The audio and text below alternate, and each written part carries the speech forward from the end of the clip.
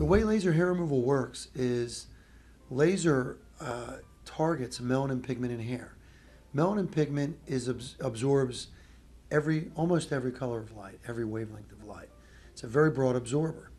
And so lasers that are used for hair removal are long enough wavelength to not be absorbed by the blood or the hemoglobin, but to be absorbed very strongly by the melanin pigment.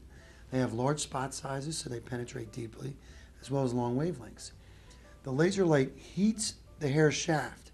That heat is then transferred to the rest of the hair follicle and causes an inflammation. This inflammation results in signal to the hair to go into a resting phase. The hair shrinks in size and goes into a resting phase where the actual hair shaft falls out.